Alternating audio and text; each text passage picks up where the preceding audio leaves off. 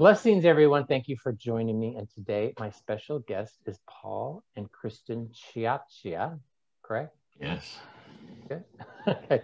That's they good. are in the Diocese of Scranton, Pennsylvania. I have a connection with the Diocese of Scranton, Pennsylvania. Mm-hmm. And they have the Angry Catholic podcast. You can see the sign right behind them, theangrycatholic.com.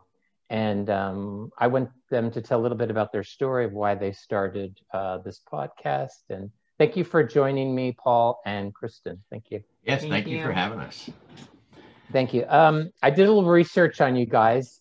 In 2019, there was an AP article written about you, and then there was also an article in U.S. News and World Report.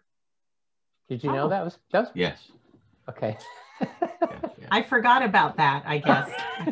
That's pretty good, yeah. I'm pretty impressed. Yeah. So why did you start a Catholic podcast? You're a married couple, a Catholic couple, and what instigated you starting this Catholic podcast? We were kind of boxed into a corner. We really felt like we had no choice but to go public with the information that we had at the time, because in 2013, our sons had served for a priest who in 2013 was arrested with a 15-year-old boy he found on Craigslist. Right. So, that was quite a shock to us. We didn't find out about it from our diocese. We've never been contacted, matter of fact, from our diocese about this as parents. And when we saw this in the newspaper, obviously we were outraged, but we really thought it was an isolated incident. Obviously this guy had some problems, and it wasn't until the Pennsylvania grand jury report came out in 2018, and actually it was Chris that had said I had to read this one case, this Father Al Liberatore case, which was a huge case in the Diocese of Scranton, and that was it for me. I mean, I knew at that point we had to do something.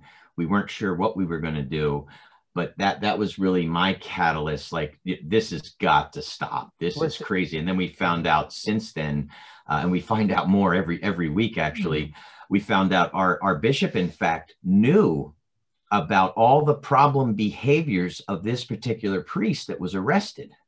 And that it was such, every time we hear something like that, it's just a shocker. Even though we know, and we've been doing this for years now, so you think nothing would shock you, but it's over and over and over. We hear these stories where the bishop was aware of what was going on the entire time. He knew, and they choose not to do anything about it. Was this? And they didn't want to talk about it. That's the other part. I think that's why we started the podcast, because we were like, they didn't want to talk. Our bishop came out after the McCarrick revelations, after the Pennsylvania grand jury report. And he came out and had us watch a DVD on a Sunday in church explaining all that he does with Virtus training, and he's trained over 30,000 people. We actually got up and left with our family and waited until his presentation was done and came back in, because we both looked at each other and said, like I'm not going to sit and be lied to anymore. And we had known enough by reading the Father Al Liberatore case and some other cases that he wasn't being forthright about his role. So we left, and we realized over time, as we reached out to media in our area and other faithful Catholics, that this was not going to be discussed anymore. Yeah. They didn't want to talk about it. And we thought, no, this needs to be talked about. The whole truth needs to be brought to light. And partly because as parents, we have kids in their 20s and we have teenagers. Right. They're going to leave this church if we don't talk about it. They're going to lose their faith if we don't talk about it. And this faith is the most important thing we give our children. So that's kind of where we started our podcast, to talk about it. We naively thought if we brought some facts to the attention of people, that our bishop would come clean and that people would demand he give answers. We've learned that was rather naive. And we're still trying to talk about it. Now, this predator priest that Paul was talking about, was this at your parish where your sons were serving as altar boys, or? No, I homeschool my children. Okay. So this priest very kindly let us meet there. And it was a homeschool group of faithful Catholics. And every Monday we would get there early and the boys would get to serve. And then we would have our certain classes With him. And we became very, very close. I mean, he became a friend of our families. Wow. So your son served Mass with this priest? Mm-hmm. For almost a couple of years, right? Yes, yeah. Yes. And he tried to keep in touch a little with us after he had taken a leave of absence. We naively thought he had said it was for his father to help because his father was sick. Mm-hmm. And then he came back and then he took a quick leave of absence again. Was in another parish. Yeah. And during that leave of absence, he actually contacted me, asked us about job possibilities, if we knew anything. And then when he was back in a parish again, he reached out to my son, tried to Facebook friend him. My son let me know. And then he reached out to me thinking I was my daughter. How old was your son? And then he was found, pardon me? How old was your son at that time when he tried to reach out? He was 16, yeah. He was a minor. Yes. Okay. Now, yes. Yeah. So people that don't know or maybe aren't Catholic, I mean, when you're an altar server, you're alone with the priest at times in the sacristy. Sure. Yeah. I don't know if my son, I think they both were in there or it was him and a friend. I don't know. We've talked to him and he thankfully did not experience any abuse. And wasn't made, he felt, ever to feel uncomfortable. Well, that was one of the moments too, Joe, that when I was thinking about this as a father, and I was thinking, thank God that he didn't harm one of my kids, or I'd be in jail right now. It was literally at the end of that thought process that I went, wow, what a hypocrite I'm being. Like, what does it matter that it was my kid? It matters that it was a 15-year-old boy. And it was like in that, I don't know, that understanding when I was really frustrated and enraged about this, I'm like, I can't be a hypocrite. Somebody has to do something about this. And what we had thought initially was what you had alluded to earlier was, we would just go into the public, sphere, do a podcast, do this program. And we figured in a year, we'd wrap this thing up. Everybody would know, they would be enraged, things would change. And we couldn't have been further, it couldn't have been further from what's happened. Like we discover new things. I think the next 10 years, it's just going to be one after another, after another, after another of what has happened in these dioceses around the country. And we're going to be inundated with these stories because they've never once, not that we know of, we don't know to date any abuse that happened in the church that was actually investigated properly. So the bishops are not doing an investigation properly because they don't even find out who was surrounding and who enabled these sick men to go abuse people. But we don't even know that. We're having to find out on our own through, fortunately people reach out to us and they share information with us and we're able to kind of put the pieces together. But the diocese, the bishops should be doing this. Because they could, we've said for a couple of years now, they could fix this problem overnight. Well, yes. Sorry, Kristen. No. Yeah. Go ahead. No, just to bounce off what Paul said real quick, the bishops don't investigate this problem because they are the enablers. Right. Well, that's it. And the people in positions of power and authority in our chancery. And it sounds like pretty much everywhere else as well. It seemed, we thought, you know, we're like, oh my gosh, we're like ground zero for corruption and this problem in Diocese of Scranton. And then you talk to the other dioceses and you're like, oh, wow, yours is as bad as ours. Like, we didn't think this was possible.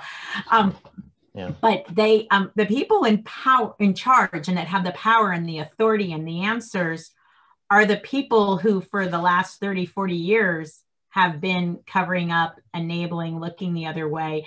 And you start to analyze and you're like, why, like, is it that they're scared? Is it that they're cowards? I'm starting to realize, I don't know that they have a problem with this behavior. Like, I just don't think they see anything wrong with, you know, a priest trolling for an 18-year-old or something. I don't think they see anything wrong with a formation director having seminaries in his room and harassing. Like, I don't know, but that's my little assessment. I've had these conversations with some of them. An 18-year-old, no, that they don't have a problem with. An underage minor child, they do, because it's a liability. It's a criminal and a financial liability. So. I'm not sure they did in the past, though.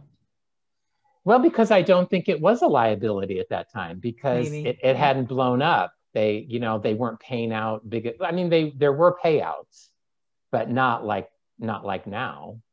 And there wasn't the public scandal, because it was all swept under the carpet. So, no, what happened? What happened to that priest?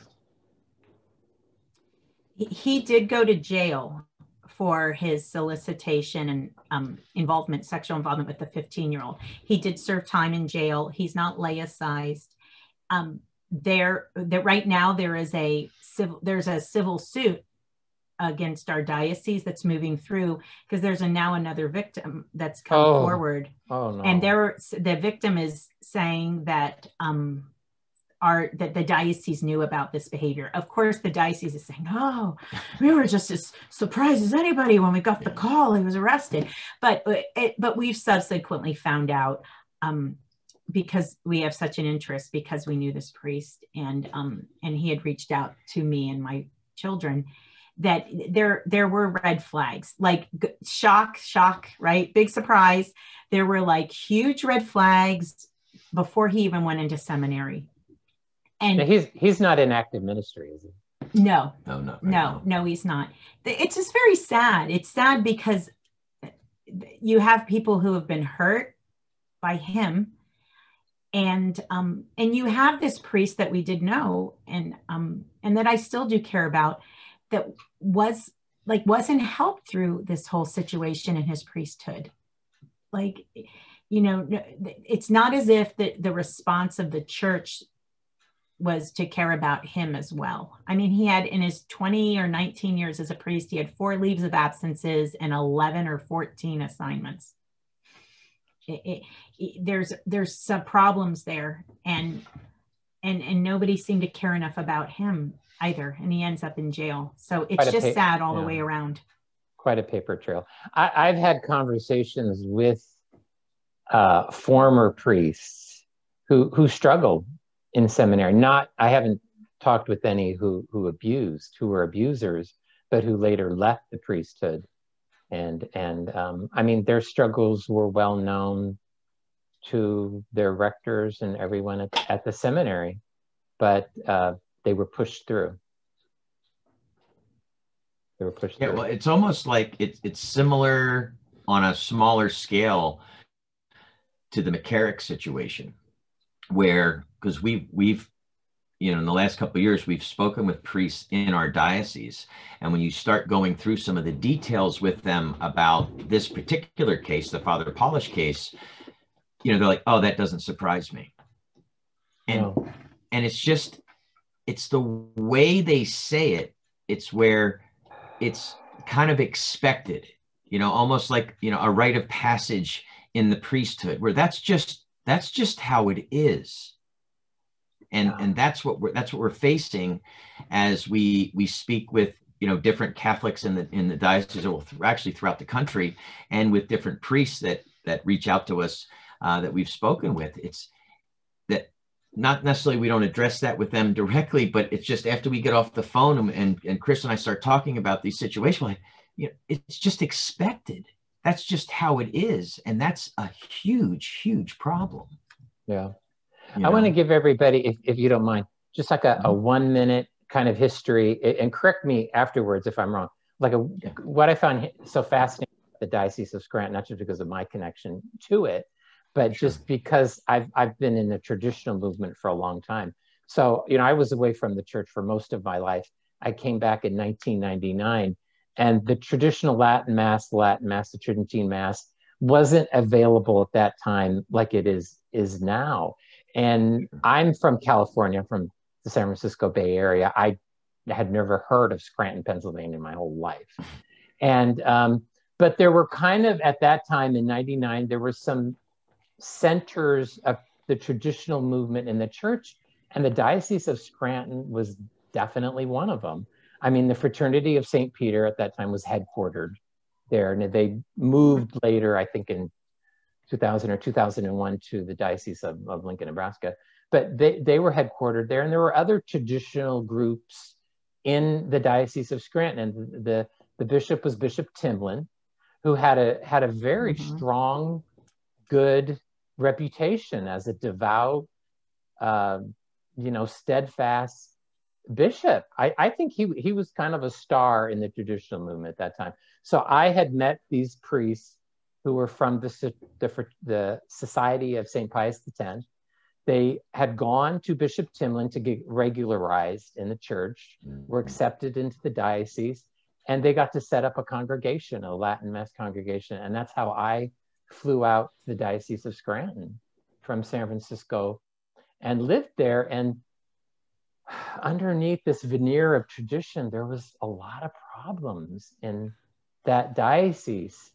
And I'm not telling you anything, and then Bishop Timlin, I guess, reached retirement age of 75 and left.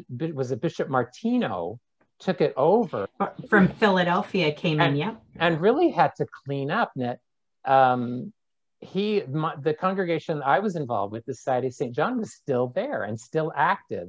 And as far as I know, there was a civil case came through. They lost, the diocese, or they didn't, well, they settled.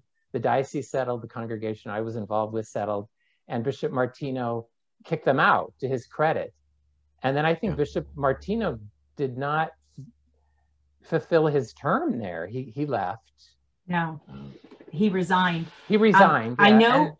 I'm sorry. He resigned. And then is it Bishop Bambera came in, who's the one you're dealing with, right? So was I pretty correct here? Yes, and Bishop Martino, just from what we've, because we're looking at this now with new eyes.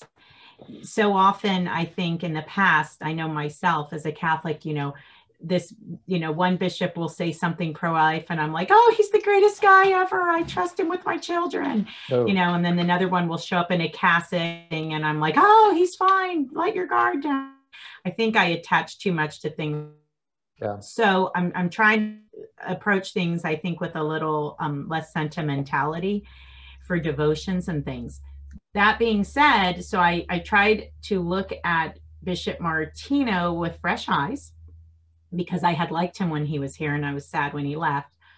But honestly, as we've looked and we've researched ourselves, Bishop Martino really did try to clean up the corruption. In some ways, I tell my friends, like, I sit here and I pray to the Lord, please bring someone to clean up the corruption in Scranton. I know you did, and we kicked him out, but could we have one more person? I mean, he really put himself on the line. Well, did he resign? Was it a health issue that he resigned, Bishop Martino?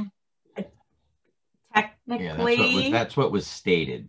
Technically, but I think he was in pretty good health. Yeah. Yes, and he didn't seem to have health issues after. He was treated poorly, but maybe it was the stress, the psychological stress of dealing with. I think there was a lot of rot in there. It probably got to him. A lot of rot. A lot of clergy were not supporting him. I bet. he, in a sense, cost the diocese $3 million with the Father Aliberatore civil suit, because he heard something about Father Aliberatore, didn't let any grass grow under his feet. He was installed as bishop, called him into his office. Father Aliberatore denied what was going on. Kristen, Martino, who is he, Father Aliberatore? Father Aliberatore, sure. He was, I forget, not everybody knows our sordid stuff in Scranton. Father director under Bishop Chimlin. He was like, I guess, a rising star. He taught. He ended up getting caught. I mean, he ended up getting arrested because he was abusing a 16-year-old boy. He had also sexually harassed seminarians, other people. He was so on the radar with problems that when my bishop, Bishop Bambera, was at the time the vicar of clergy, Monsignor Bambera, he and Bishop Tinlin had him removed from the seminary as the vocations director. They didn't want him in the seminary anymore because he was such a predatory problem, yet they still had him teach at the University of Scranton and gave him an endowed chair. It's Bishop Kopash now was the vicar of clergy, and while Father Aliberatore was a pastor, and it was brought to Bishop Kopash's attention that this 16-year-old boy was staying over. The housekeeper shared it. Some other people shared it, other priests, that they felt he might be being abused. So Bishop Kopash and the seminary nominated Father Aliberatore for an endowed chair and had him teach at the University of Scranton, where he also sexually harassed 2 other students. So Bishop Martino came into this. Okay. And the moment he was installed, he brought Father Aliberatore into his office and asked him what was going on. And Father Aliberatore lied and denied. And so Bishop Martino hired a private investigator and got the goods on him immediately over to the police. And Father Aliberatore was arrested. But the subsequent civil case against the diocese, after 2 days of being in court, rolled over, said, we're going to settle. And they settled for $3 million because there was a whole lot more. They knew what was going on, and including my current bishop. And so Bishop Martino did that. Then he also flew to Rome and circumvented, I guess, Bishop Timlin and a cardinal to suppress the Society of St. John. He took a major active role and didn't allow any pushback to stop him from suppressing the Society of St. John that you were referencing, who also was involved in sexual abuse of children. So he came in and really acted like a bishop and protected the flock and taught the flock. And he resigned. It's a shame. And now Bishop Bambera is our bishop. Yeah, but Bishop Bambera is implicated in all of this. So, if you read the Aliberatore case, most of the priests that are named in that are now pretty much running our diocese or in key positions in our diocese. And that's what had set me off when you read those documents. It was mind blowing. You're like, the inmates are running the asylum. But you know what's scary is that this situation is not unique to the Diocese of Scranton. It's mirrored in almost every other diocese where men who are implicated in all of these cover-ups and even in the abuse itself are protected within the institution, shuffled around, moved around, and then nothing ever happens. It's still happening right now, like today. We just recently had seen a video in the last few days of the guy's called the Luzerne County Predator Catcher, and he has caught many predators over the last, I don't even know how long it's been, probably a year or so he's been doing this, maybe more, I'm not sure. And I actually got to speak with him, and he caught a a member of a parish, in a local parish here in the diocese. He was the organist and the music director. So we see this video, it comes out online. They're made aware of it January 4th, and 15 days have gone by, and the diocese has said nothing to anyone. Not they to haven't parents, told the not parents that you have a guy that's looking to meet up with a 15-year-old boy at his house at midnight. I mean, the video is mind-boggling. So I mean, this, and I only bring that up just to share that this is going on right now. That instead of the bishops, the first thing he should have done is shut this down and went out to the parents and shared this video and say, listen, even if that's all he could do something. You know, you have a guy that was inviting a 15-year-old boy to his house at midnight, and the video is very disturbing. Well, and the text messages. And the text messages, yeah, he was corresponding back. Done yes, to him. yes. But I'm just, but I only bring that up to say this is going on right now under, you know, every Catholic's nose, and it's happening all over the country, let alone just our diocese. And that's what we're doing. We're trying to share this information with as many people that will listen, and we're relying on our listeners to share it with other people, because nothing's going to change until the cat's out of the bag, so to speak. You know. But two things you said are important. I think the cat's been out of the bag at least since 2001 with the Boston scandal, and I think a lot of. I want to ask you about this too. I mean, I think a lot of, especially the laity, I don't know, they're in a fool's paradise. I don't understand it. I think they just, I think it's too upsetting. It's too shocking. I just don't think they want to deal with it. They don't. And if it's somebody like, and not so much the two of you, but I've gotten this, and if you talk about it, you're against the Catholic Church, you're bashing priests. You know, there's so many good priests, there's so many good bishops. How can you do this? Well, and you're Debbie Downer. Like, they just don't want to talk. You know, they see you coming and they're like, they go, well, go off the other way because you're going to talk about this, and you just don't want to hear it. You're Debbie Downer. I'm Debbie Downer. I don't know, Joseph. People think we're making this stuff up. Like we have nothing better to do. Like we didn't want to do any of this. And I'm sure you're in the same position. Like we don't want to do this every week. We don't want to spend countless hours at this. It's not our thing. But it's so important that the men that have, you know, continued to hide and cover up and shuffle around. It's so important that they're accountable for their part in it. And I'm not saying they had everything to do with it, but like in our bishop's case, like we know factually from court documents that he is culpable in the sexual abuse cover-up. There's no doubt about it. It's a fact. And we need to know what his part was in this. He needs to be held accountable. He's our bishop. Well, he's just I think it's, as a parent, I mean, I in some ways I get it. You know, 2002 happened, and we were assured that they were changing things, and this was all in the past, and these were old allegations, and, you know, blah, blah, blah, blah. And I was willing to buy that. And I think partly because, you know, I love this faith, and I just wanted to raise my kids in this faith. And I wanted to just be that mom who prays the rosary with them, and we celebrate saints' feast days.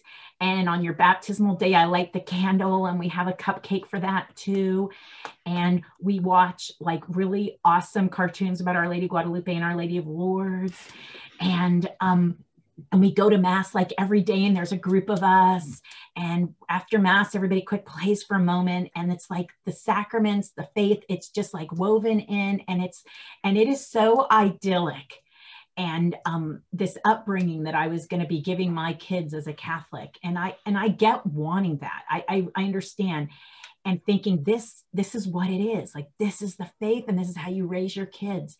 And it's realizing, having, I guess, in a sense, the scales fall from your eyes, and realize, like, all right, like, I don't know if that's how it was in the 50s. I'm not from a Catholic family. I don't know. But like, this is not going to be the Catholic faith lived out in the Catholic family today. Right. And coming to terms with the fact that there's a lot of people out there within the leadership and within the clergy that are not on board with the faith and that don't believe key teachings in the faith and are worried about doing what's legal, but not worried about doing what's moral.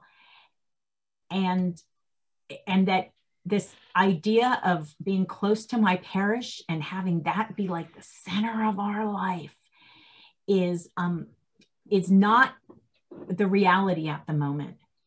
No.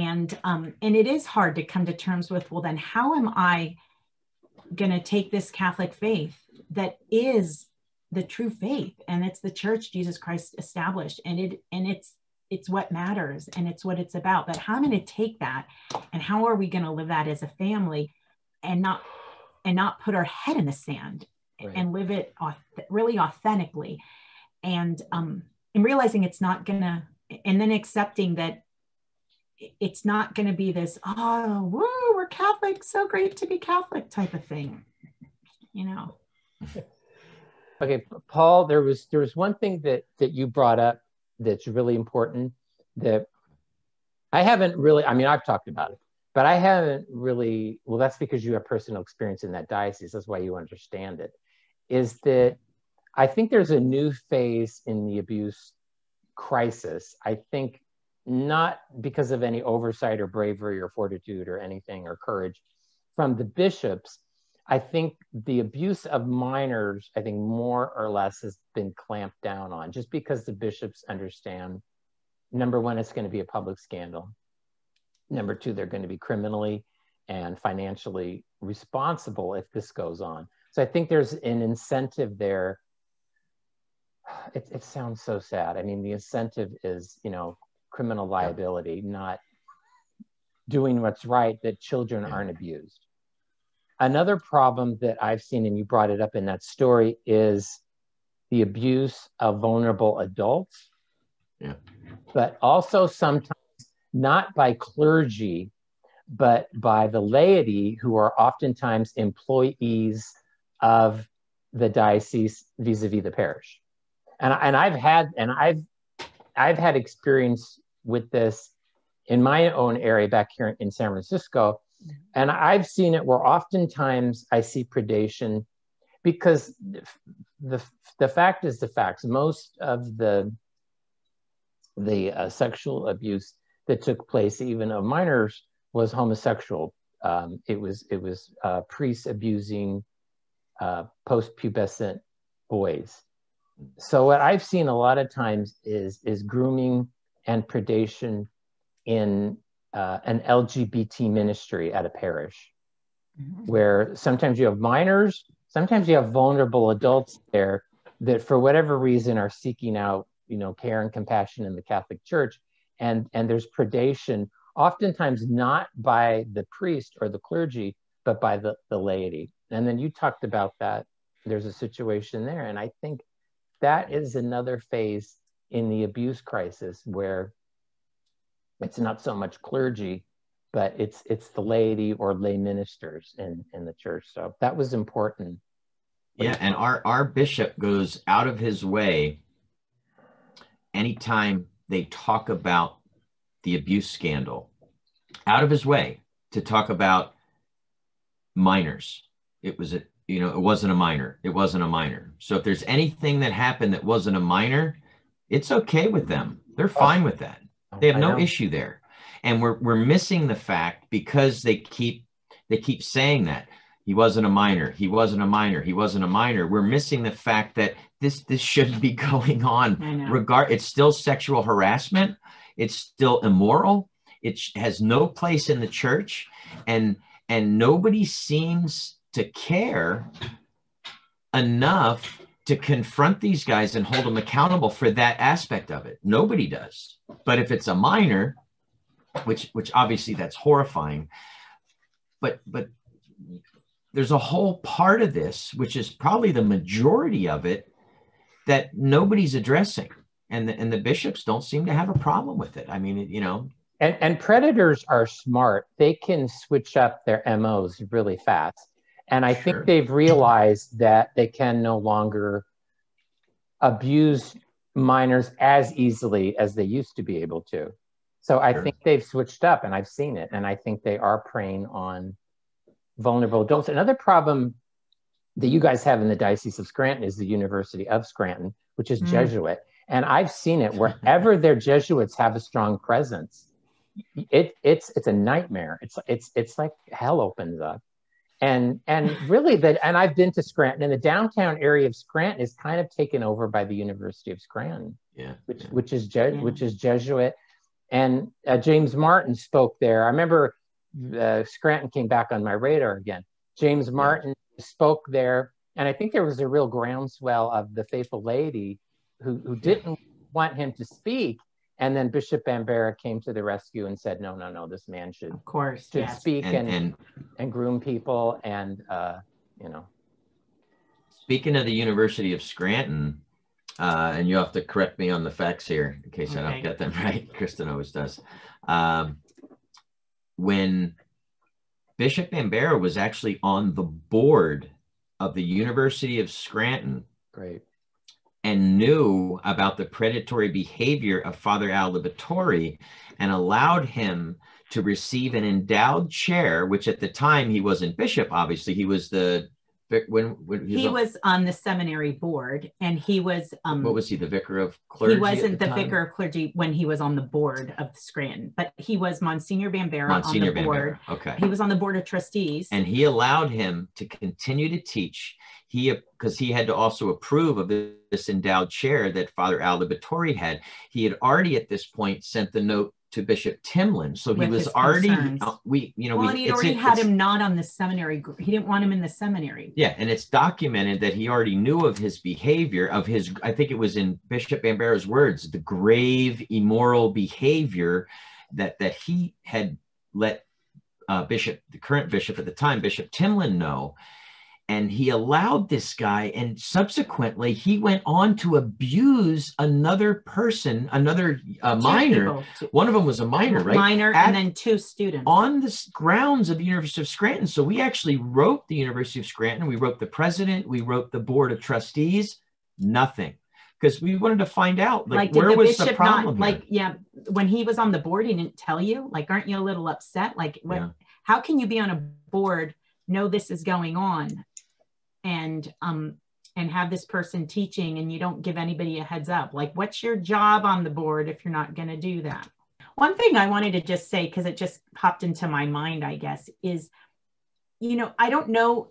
I think we have to take a step back and reflect a little and remember, sometimes people don't want to hear one's over the age of 18. It's easy to dismiss. It's, well, why would you let this happen to you, and everything like that. Except I think we as Catholics all have to take a step back for a moment and realize and be honest with ourselves that when someone is a priest, or even somebody who's like in ministry leading, you have a tendency to trust and to doubt yourself when they do things. I mean, I'm a pretty fiery personality. Paul can tell you, if somebody says something to me, I might give it back to him. You know, I'm not going to take a lot. And yet I can't tell you how many priests and people in ministry have said things to me that are horrible, and done things to me that are horrible, that I kind of took as, oh, maybe I'm not being Christian. Like it took me a while to realize, like, oh no, that really wasn't okay. It's happened to me in college, and it's happened to me in my real adult life. So I think we have to take a step back and remember that. Like, I think we all tolerate and doubt our natural feelings sometimes, because you're with someone who's supposed to be the person of Christ, or someone who's supposed to be mentoring you spiritually. Yep. Thank you for saying that, because I mean, I don't want to get into my story, but I was sexually abused by a priest when I was 16. But then later, when I was in my early 20s, and this is after I'd come out as a gay man and I had some gay street cred, I should have known better. I got involved with another priest because he knew I was vulnerable, and he groomed me, And the thing that's very nefarious about what happens specifically in Catholicism in terms of predation, which is different because there's sexual predators all over. But what's kind of unique in Catholicism is they do use God in terms of their grooming process, and it's very sick, and it's very, very evil. It's ratchet. I mean, it's all evil, but it's almost ratcheted up to another level of evil. Because Elizabeth York called it soul murder. It really devastates people. And that's something, Joseph, that Dr. Janet Smith, we had her on one of the shows, and she had pointed out something that parallels kind of what we're talking about, because when the bishops speak about the abuse crisis, they speak about it with no emotion. They're not angry. They're not enraged. People's lives have been destroyed. They're like lawyers. Right. And they're like reading it off like a press release. Oh, we're so sorry and blah, blah. There should be outrage. They should take that, Bishop Bambara, if he happens to see this, take that $60 million endowment and get to the bottom of this and make sure it is not something that happens in the church anymore. I mean, anywhere for that matter, but we're discussing specifically towards the church. Put some real money behind this, hire the investigators, find out who was a part of it, who enabled these predators. And I think one of the reasons they don't, because his staff would be gone. They'd have to start ordaining people right out of the seminary. Yeah. So to be bishop. It's very frustrating. It's so frustrating, but we don't, they're not being fathers. They're not behaving like fathers. No father would allow this to happen and do nothing about it. And that's exactly what they're doing. They're doing nothing about it. They don't know anything. They don't know the first thing about being, of course, they don't know anything about being a biological father, but I don't think they know how to be a spiritual father either, because I've had conversations with bishops. Just as a concerned Catholic and as an abuse survivor, I've never received any kind of compassion or apology. None of it. I don't care what they do publicly when the cameras are rolling, but what they do privately, I have to say, and it's still this way, if bishops have this mentality, and even if you approach them with a faithful heart, and they view you as the enemy. And I don't know why they can't turn that off, and it's pretty bad. But I want to ask you too, because kind of the point I wanted to talk to you guys today, well, one of them was that being a Catholic family in the Catholic Church at a time of crisis. Because I got to say, in '99, when I came back to the faith, I don't know. I've written about it 100 times, and I still can't wrap my mind around it. But I have to say, when I came back to the faith, I experienced pretty much everything that I had left behind as a teenager: predation, grooming, abuse. It was all still there, and I experienced it in the first probably couple of weeks. And I was really, and I have to say, not all the priests I encountered were sick and evil. There were some really great ones. I mean, that's why I stayed. They were difficult to find. They weren't like on my trajectory typically where somebody like me who's maybe gay and you're kind of shuffled into a gay ministry, that's where you go. No, they were kind of on the periphery, and it was often in a more traditional, rigid, out of the way parishes and in the TLM movement. And one of the things that I have to say that kept me in the church at that time were Catholic families, a lot like you, because, and I know you guys don't go to the traditional Latin Mass, but I went to the TLM, and there were just a lot of good, wholesome, that's such a trite word, but just wonderful Catholic families, a dad, a mom, lots of kids. I mean, I'd never experienced that growing up in the 70s and the 80s in the Bay Area. Men were absent from church for the most part. The sanctuary was full of a lot of women, you know, lectors, ministers, acolytes, serve, you know, everything. And it just, it was a big turnoff. But when I went to the traditional side of Catholicism at that time, you know, it was a revelation that there were families, and they seemed to be so joyful and happy and healthy. And it was one of the things I have to say that kept me in.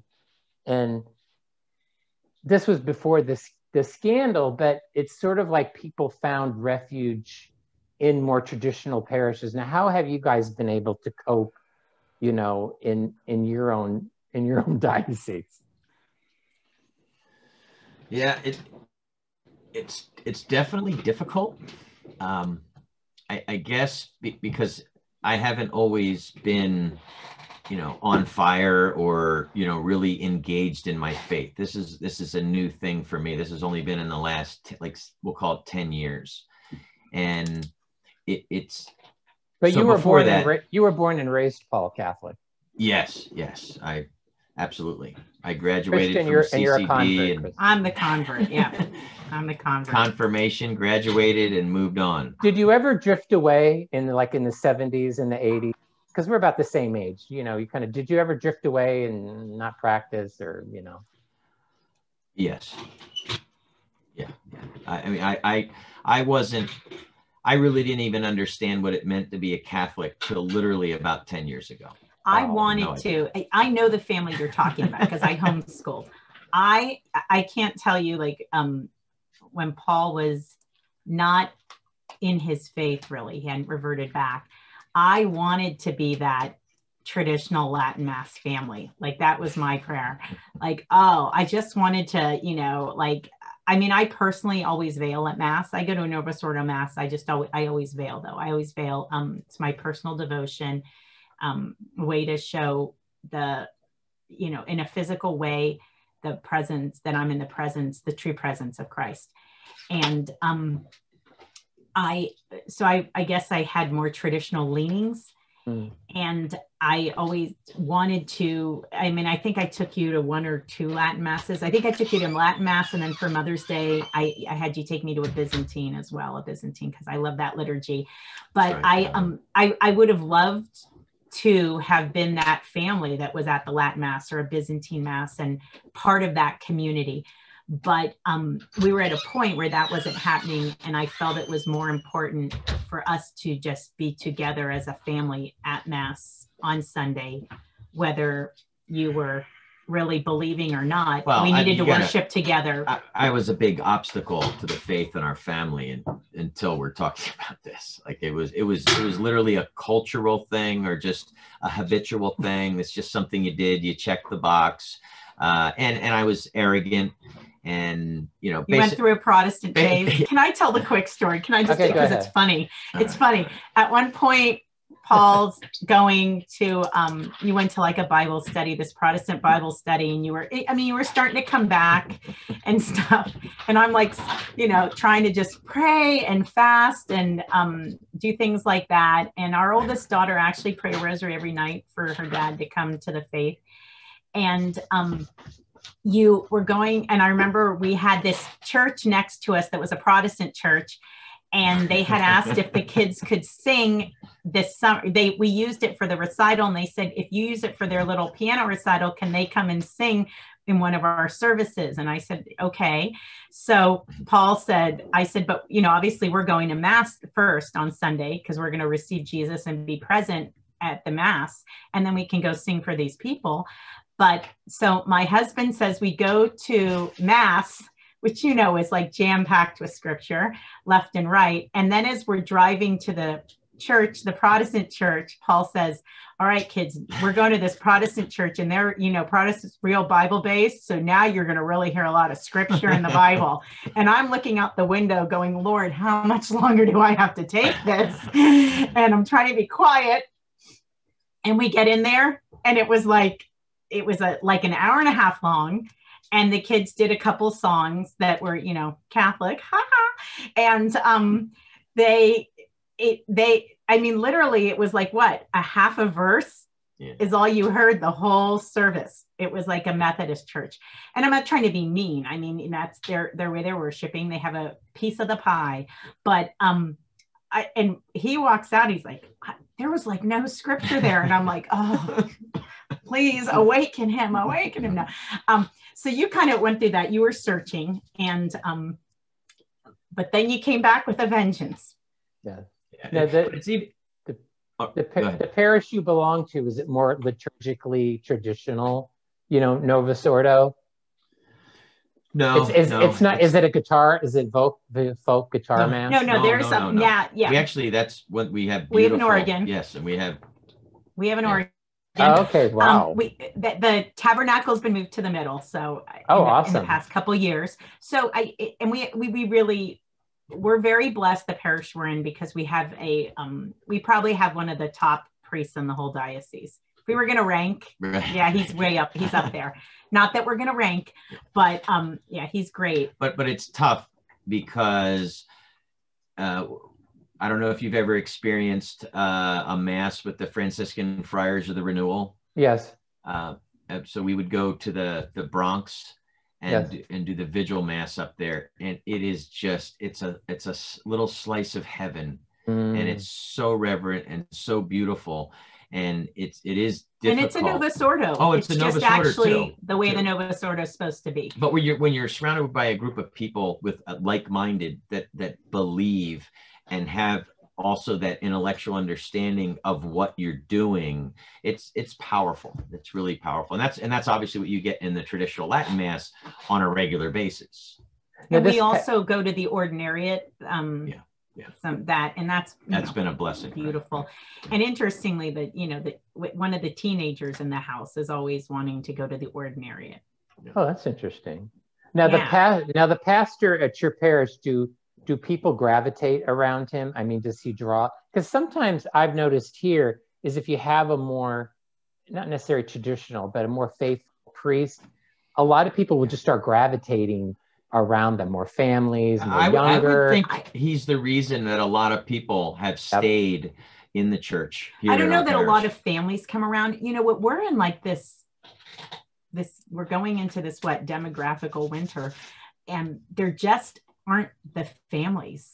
There just aren't the families. And in Scranton in particular, in this area, older, you really have, I mean, 8 years ago, I had like 40 kids in Vacation Bible School, and I used to run it.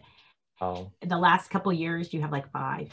I mean, I was turning people away 8 years ago. That was like the final little peak, and it's sliding down big time. Yeah. And I know that when I was up there in the Poconos at the community I was with, we were drawing people, but again, the Latin Mass wasn't available. We were drawing people from New Jersey, from upstate New York, from New York City. I mean, it was just crazy. And they were typically younger Catholic couples, starting a family. And I have to say, I think the Catholic Church is coming to that remnant point. And it looks like, in traditionalism is where it's going to survive.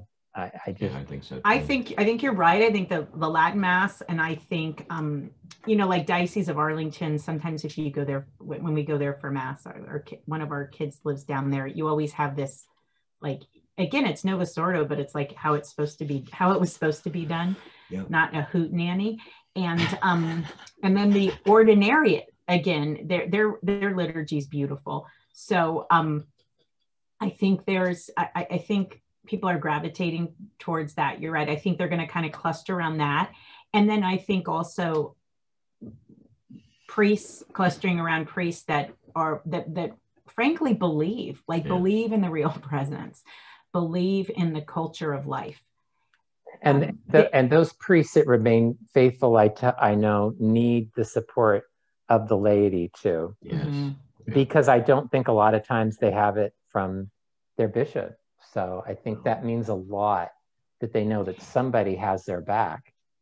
Well, I don't think the laity has any idea the tough spot the good priests are in right now. I do. Oh, it's rough.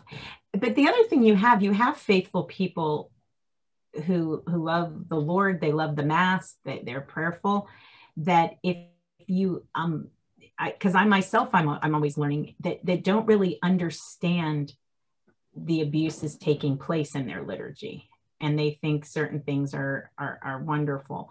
You know, I'll just use myself as an example, like the kiss of peace. You know, my daughter explained to us what the kiss of peace means. And I'm like, oh, maybe we shouldn't slather all over each other during it. I didn't know. I'm trying to have a nice moment with the family, you know, and it's a nice healing moment because I've usually yelled at everybody to get out the door. So I'm like, I love you, peace be with you. But I didn't realize like what it really is supposed to is that representation, like we're all together, the church triumphant, the church suffering, and the when church I go, militant. And, when I go to the Novus Ordo here in California, well, now it's kind of crazy. But one of the great things about COVID was that they quit communion on the communion via the cup, so not under both species, and then they got rid of the kiss of peace, which I was just thrilled about. You know, so Father isn't, you know, meandering I know the parish, you know, shaking hands. And Father also usually now stays on the altar to give the homily. Oh, God bless. He's not working it anymore because of COVID. That's kind of nice. I forgot that.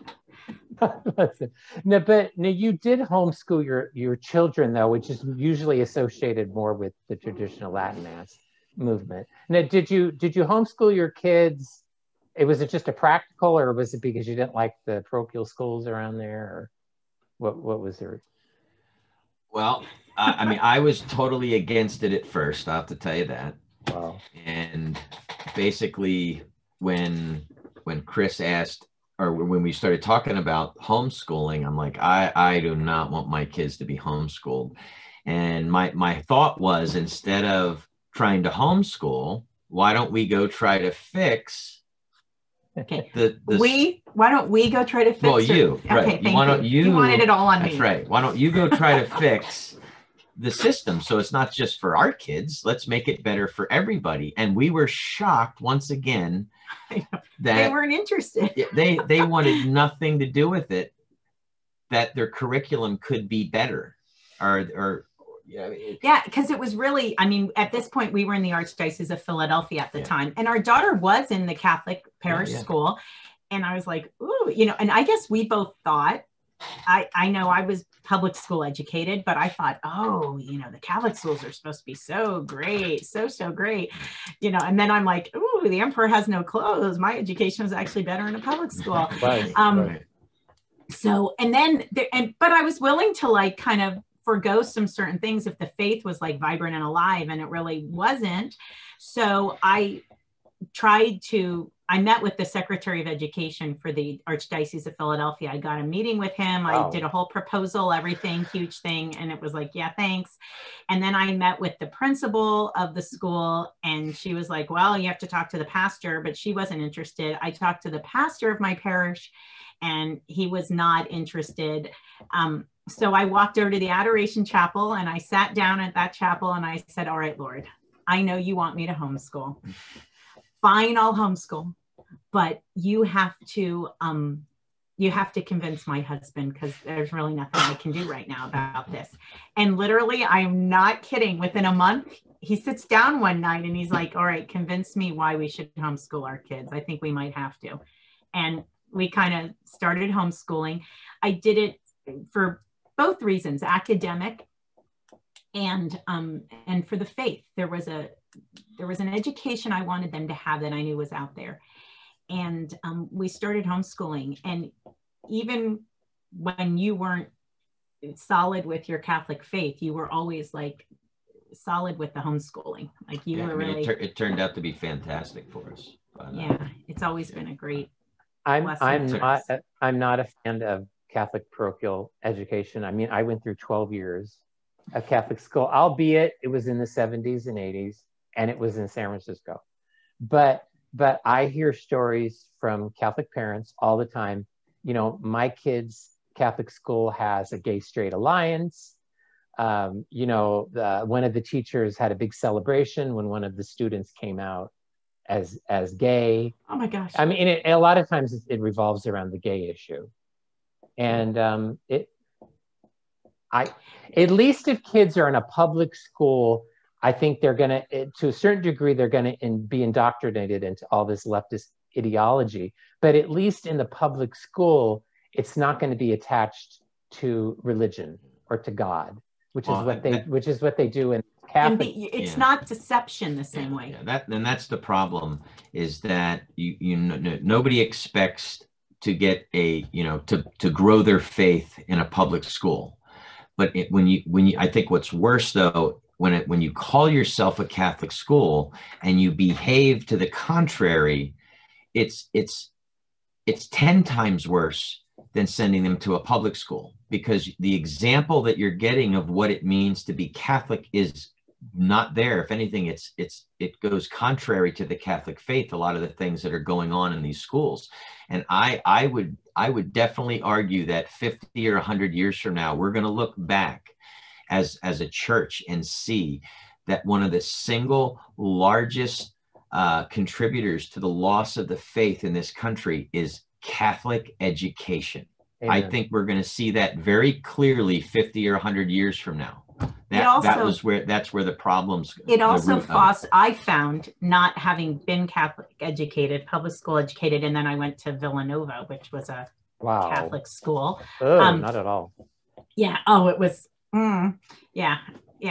4 years of a long fight. I mean, I learned my faith, because you'd be like, say something, I'd be like, wait, is that really what the church teaches? It doesn't sound right. And then I'd have to go find what the church teaches and then raise my hand again the next time and go, you said this, but you left out this.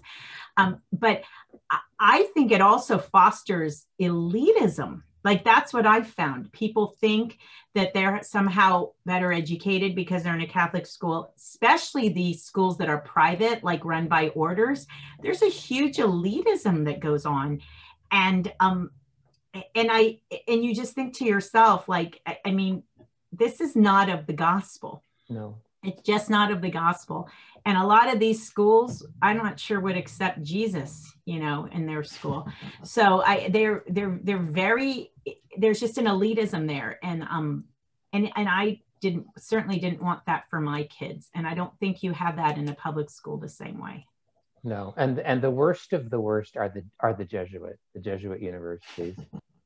And thinking that they're uber intellectual Catholics. Like, that's the other part that kills me, is they think, I mean, how many times have I heard from, I went in Philadelphia, I went to St. Joe's Prep. I'm like, I could right now machete you with a couple things, get you to your knees and show you how you don't know your faith. Like, you didn't learn it. There was a disservice. I mean, you went to a private Catholic school and felt. Yeah. It took me till 10 years ago to figure it out. Oh, God forgive. Waste of my mom and dad's money after 12 years of Catholic,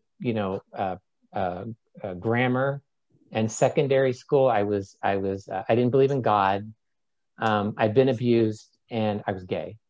So it's a nightmare. I just thank God that more and more, and again, I think it's related to the traditional movement, that more and more Catholic parents are homeschooling, but then there's also this trend of sort of little traditional Catholic schools that kind of pop up, which is really cool. But the one thing I always go back to the traditional movement, even if you're at a Novus Ordo parish, whatever, and you find a good priest, and you brought this up, and I want to bounce right back, Paul, that priest is still there by the good graces of the bishop. Yes. And that's why corruption in the hierarchy is so important. He can transfer that priest. He could close down your Latin Mass if he wants to, unless you're SSPX or Sede Vacantes. Or he could laicize that priest. Now, I've had priests contact me and say that they live in, I'm not being dramatic. They live in fear of their bishops. Yeah. Oh, there's no doubt about that. No doubt. Yeah. And psychologically, that is not, it's not good. And so many of these priests you know, when I've talked with them, it's not they're conflicted. They want to stay a priest because they feel like they're doing so much good, you know, just in their little corner of the world, wherever it is. And they've dedicated so much time, their whole lives to this. It's not like a career where if they get sacked at their job, they can just pick up and go somewhere else and get another job. You know, if the bishop pulls the plug, it's over for them. Yeah. So, I mean, they're scared. They're scared. And I think the price they've had to pay in order to keep their vocation is they've had to keep silent. We said when we started the podcast, we were talking about trying to trying to just have great charity and understanding with priests, because I feel like it's like a bad marriage. Yep. Like they've been in a bad marriage, really bad marriage, and yet it still is a valid marriage. It's a sacramental marriage. It can still have good coming from it. And I feel like that's kind of like these priests right now. They're in a really bad marriage and they're doing the best they can. And you can look at them sometimes and go, what are you doing? But it's, you know, they're in a bad marriage and they're just trying to live faithfully. And the three topics they can't talk about, and they're interconnected: homosexuality, the sex abuse crisis, and corruption in the hierarchy. They can't talk about them. Yep. They can't. We've literally had priests reach out to us just to say thank you for what we're doing, you know, and that's a tough one, because, you know, all we want is to hold the leaders in the church accountable for their behavior. I mean, that's it. That's what we want. The problem that I've come up against is that the church is not a democracy. So you can't vote these people out of office. You can vote with your pocketbook and not support them, but really there is absolutely no way to remove a corrupt bishop. There's just no way to do it. You can scream, yell, holler, right? I sympathize with a lot of Catholics on like Facebook or Twitter when these petitions, these online petitions, go around, and, you know, we've got 10,000, we've got 20,000. I'm sorry to say it doesn't do anything. It doesn't do it. What about the book? What did Peter Damian do? You're reading the book. Oh, I just started a book. A good priest friend of ours just shared with me this book called Gomorrah. It's St. Peter Damian. I read it.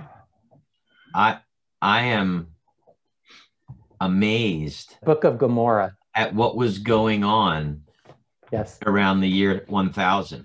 It was, and it's amazing how this one, I guess bishop, became a bishop. I'm only about a quarter done the book, but I guess it's encouraging though that, you know, he wrote letters to the Pope, and he just hammered them on, this is what the faith is. You know, this is what we need to be doing as a church, and what you need to be doing as a pope. And it was mind blowing what was going on back then, though. I mean, it kind of helped me to see that, okay, this isn't the first time this has happened. You know, we've been through that. We've been here before. No, I smile because I reference the Book of Gomorrah in my book, but then I've also done a lot of writing, and I've referenced it. I've referenced it too. I have to say the difference, I think, between what's going on now and then is I would say there was definitely sex abuse going on, homosexual, but I think it tended to be more localized. I don't think it was, the corruption was as institutionalized as it is now. I mean, it's where you would have a particular monastery with a problem, or a particular religious order with a problem. But now I have to say it's institutionalized within the Catholic Church. It's much bigger, it's much wider, it's much more entrenched. Well, this way it's up to the individual, you know, the Catholics in their own diocese are the only people that can really affect anything to change within the diocese. Like, I don't think it's going to happen on the scale, like somebody, even some of the big media outlets that are pounding the drum, which is fantastic. And we're very thankful that they're doing that. Just like what you're doing, Joseph, it's very encouraging for us. But it really is going to be up to the individual Catholics in their own diocese. Nobody's coming to help you. Like, you have to share this information, do your research, get into conversations with people within the diocese, and do what you can to affect change in your own diocese, because nobody's coming to help. I know, Paul. The thing is there's so much apathy and so much indifference in the Catholic Church. I mean, I'm looking here in the Bay Area too. I mean, you have a lot of. I mean, you had 20% of Catholics who were going weekly to Mass. Here they say now it's down to like between 5 and 10. And I mean, a lot of those people are little old ladies. They don't know what's going on. They don't have social media. It's hard. It's hard to get people interested. And then even in a diocese where you do get people, concerned about it, it's, especially with certain bishops, they have their favorites and they say, it can't be this bishop. It can't be that bishop. They can't get it through their head that it's an institutional problem. So, well, we just talked about, I think it was on the last podcast, actually, we talked about, I know there aren't a lot of Catholics going to Mass faithfully right now, but there are Catholics in the American church. There are people that have money and that are prominent. And then there are those who are prominent academics and write and go on the circuit. And I really do think it is incumbent upon that laity to affect some change. These prominent Catholics that have all this money, that do like Napa Institute, Papal Foundation, all these different legatus, all of those, they could fund and do their own investigations. Kristen, they're insiders. They're insiders. I've been to some of those I don't know, conferences. They don't challenge the bishops. They don't do it. They just don't. They just don't do it. I mean, somebody like James Martin is low-hanging fruit. Sorry for the bad, analogy, but they're not going to criticize the Corleone. They're not even going to criticize the Dolan. I don't even want them to criticize anymore. You know what I want them to do? I'm real specific. I want them to take their money and their influence, and I want them to start investigating. I want them to ask questions. They know priests, they know this, they know that. They need to start connecting the dots, and they need to start bringing the truth to light. I think it's incumbent upon them to do it. They won't do it. We're sitting here going paycheck to paycheck, week to week. We haven't been blessed with what they've been blessed with. But if I ever get blessed with what they have, I am going to be investigating. Kristen, they won't do it because I think it would be too difficult for them, because it would expose how corrupt the church really is. And I have to say, when I ever critique or criticize anything that a bishop does, or about the specific, I should just say, when I say anything about the Catholic Church as an institution, I get this robotic answer, it's the bride of Christ, it's the bride of Christ, it's the bride of Christ, it's the bride of Christ. I get it, but there's some really big problems, and repeating that isn't going to make it go away. Well, know what they don't understand with it's the bride of Christ, it's the bride of Christ? Exactly, we get it. Would you be doing what you're doing if it wasn't the bride of Christ? If this were the Lions Club down the street, we wouldn't be doing this. It's because it's the bride of Christ. Right. I wouldn't be calling out Bishop Ambera if he wasn't a bishop and a successor to the apostles. If he was the grand poobah at the lodge, I wouldn't care.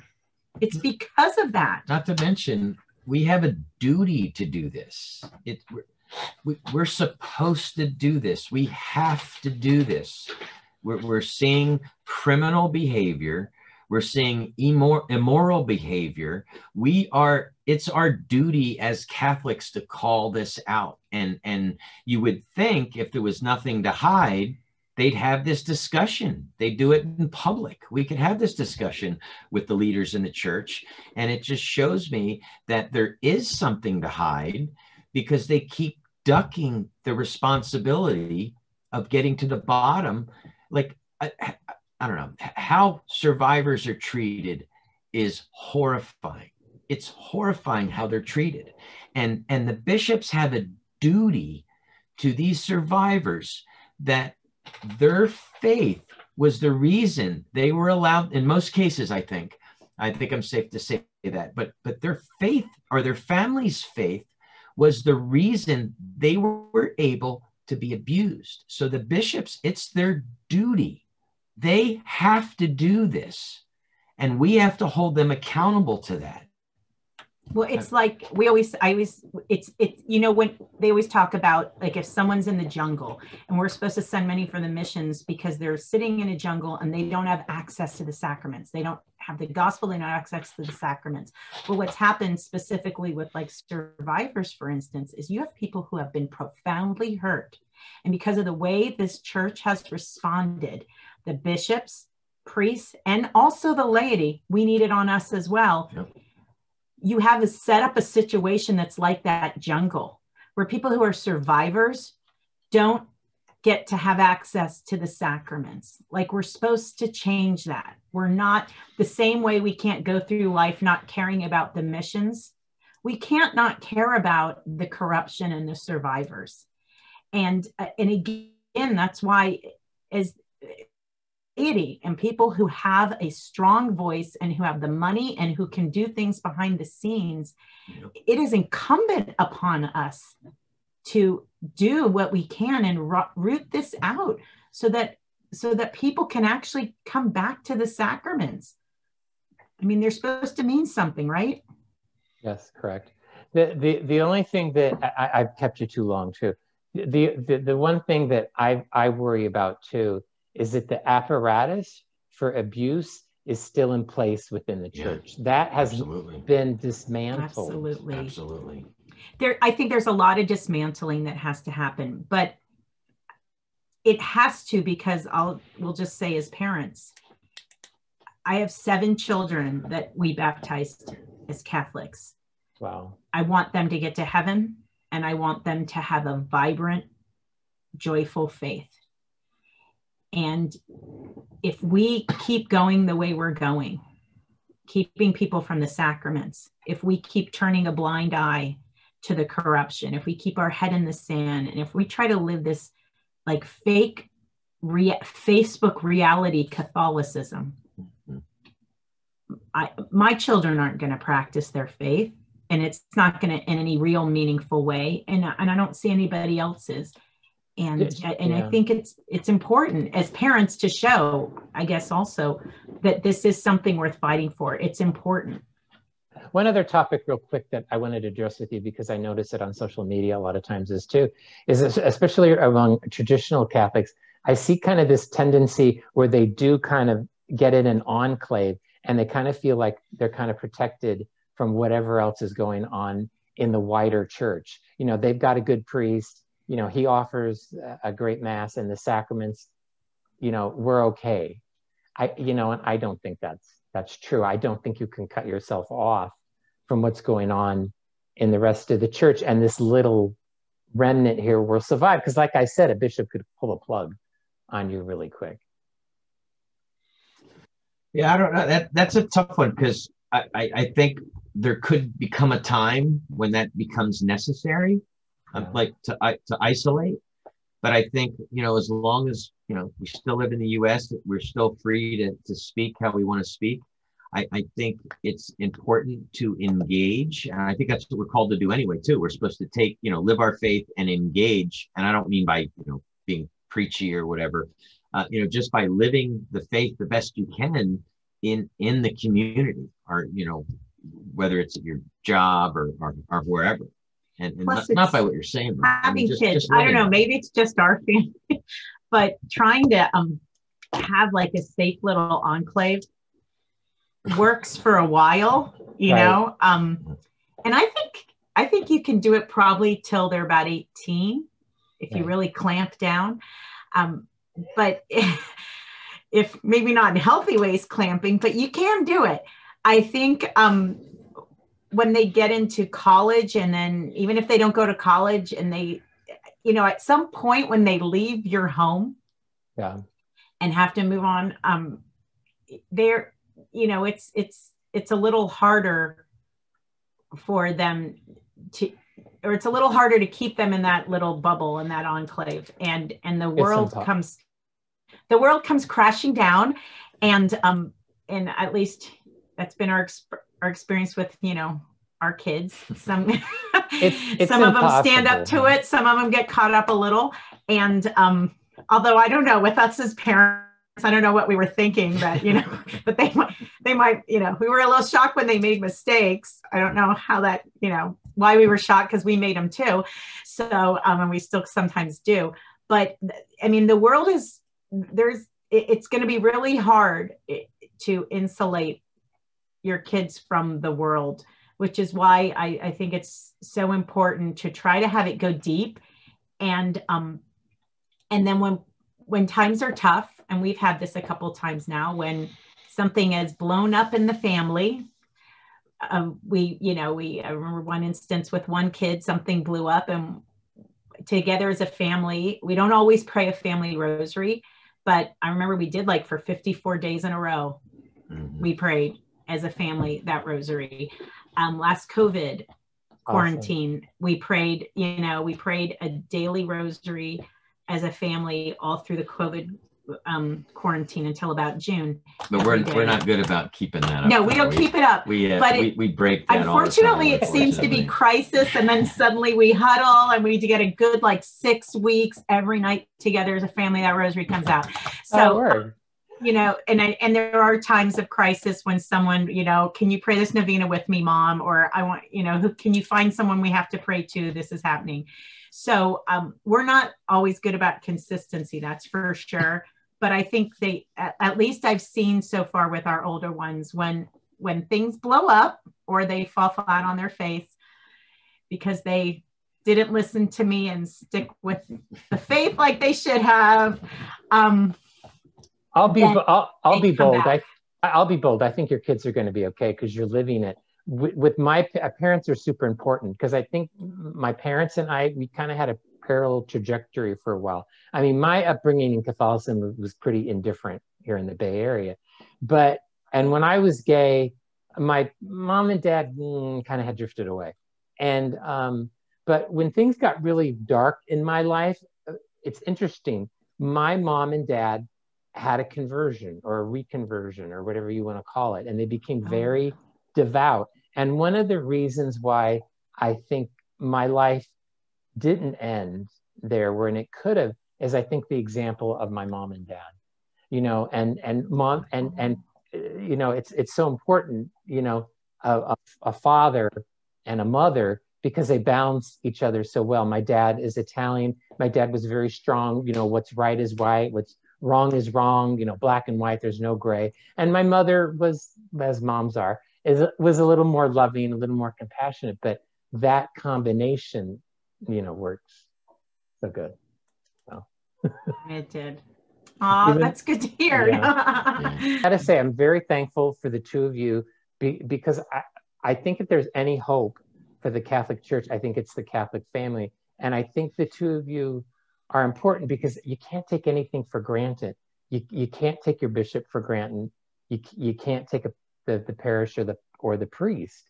I think you have to be involved, and I think you have to be the main ones to care and you know, oversee your children.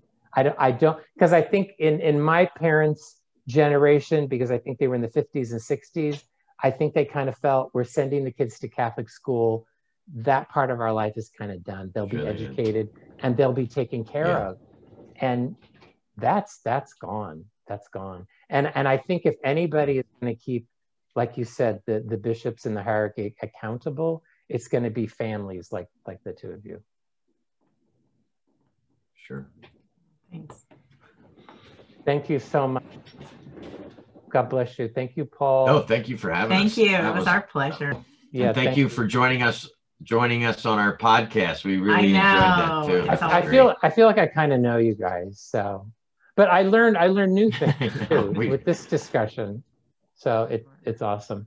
Thank you so much. And how can people watch your podcast or get in touch with you? We are on all the podcast platforms. You can find us at theangrycatholic.com. And we're on iTunes, iHeartRadio, Podbean, Google Play, CRD FM Radio out of Dubuque, Iowa. So we actually have 2 slots on their programming now. So we're pretty excited. We're saying we're going to do a video for a long time, and it's in our spare time, we're trying to figure that whole thing out. But we'll get there. We'll get there. But no, thank you very much. That was wonderful. Oh, thank you. God bless you both. Thank you.